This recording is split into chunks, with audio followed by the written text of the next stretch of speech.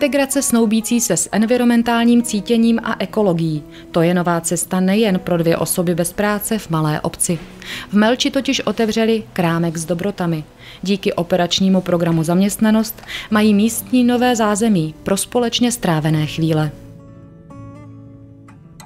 Ráda vařím čerstvý dobrý jídlo, takže jsem ráda, že můžu taky takovýto domácí nabídnout i tady více lidem. A hlavně jsem ráda, že si tady ty lidi můžou taky ty suroviny naše dobrý nakoupit. Bezobalové potraviny, výchova ke zdraví a ekologickému životu.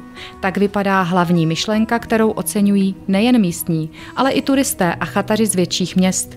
Jedním z principů je právě environmentální princip, který se nám tady daří splnit tím, že prodáváme stáčenou ekologickou drogérii, tím, že mají možnost přijít zákazníci a koupit si zboží do vlastních nádob, anebo jim poskytneme papírový sáček. Nikoho nenutíme do toho bez obalu, ale je tam tady ta možnost.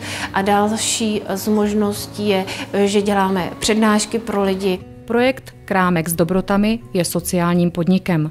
Uplatní se tady lidé z okolí, kteří by jinak práci hledali obtížně. Neustále se vzdělávají a integrují. Jsem tady šťastná, ráda, obklopená skvělýma lidma, kteří sem chodějí, ať už zákazníci, tak kolegyně a taky, že tady máme dobré věci. Vlastní výrobou cukrovinek i lahůdek z dostupných místních surovin podporují regionální výrobce. Výsledné dobroty pak také z Malče rozváží po okolí.